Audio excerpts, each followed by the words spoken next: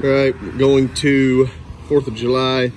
Gonna do a tomahawk ribeye and some beef short ribs or dino ribs. The tomahawk, I feel like is a waste of money. You're paying for the bone, but hey, whatever. So I'm gonna reverse sear those. I'll either finish them on the Shirley grill or my PK.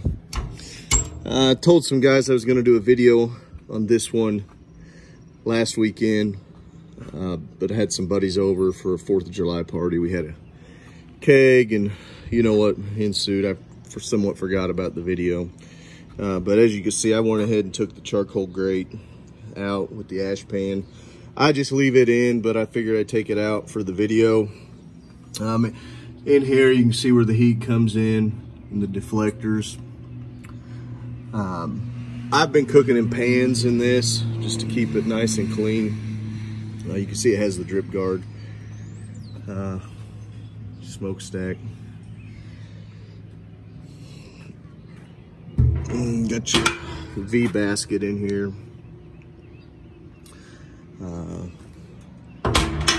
Obviously I had Tyler and the guys put the extra shelf on there. This thing, I am right at 6 foot tall. So to kind of give you some perspective on that, I could stand here next to it. So as you can see,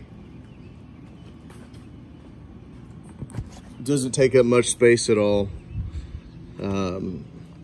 It's 24 by 24.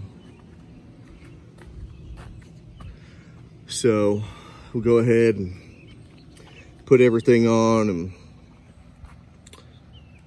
see where we come out at. But just a really nice unit. I don't know, like I said, I had the 36 patio, and for me, I had the wraparound stainless shelf on it.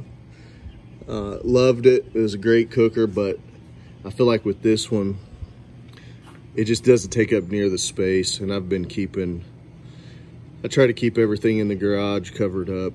You know, you pay such a good amount of money for these, and they're so nice. I just hate to see them sitting outside in the rain, even with the cover. But like I said, I think on this one, cooking in pans seems to be the best. And then I ended up getting a Cambro, and that thing is just unbelievable. Love it. Pull it out and then just throw it right into the Cambro. Everything gets to rest. It's great. But I think as far as cookers go, like I said, I just don't see how you could go wrong with this.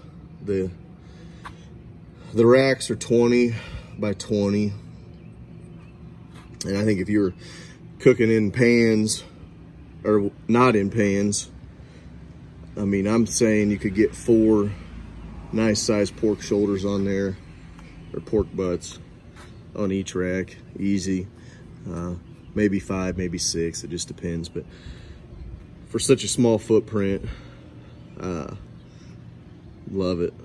Just cooks nice, easy to move in and out of the garage. The casters, I've got a little lip in my garage to get into it. You got to pick up just a little bit, but it's nothing too difficult at all. And then I guess something, I don't know, I haven't even tried this yet, but obviously on these you can direct grill if you want. And there's the charcoal rack and a basket to catch all your ashes and all that. So yeah, anyway, I'm more than satisfied. I hope this helps somebody out. Thank you. Happy 4th of July.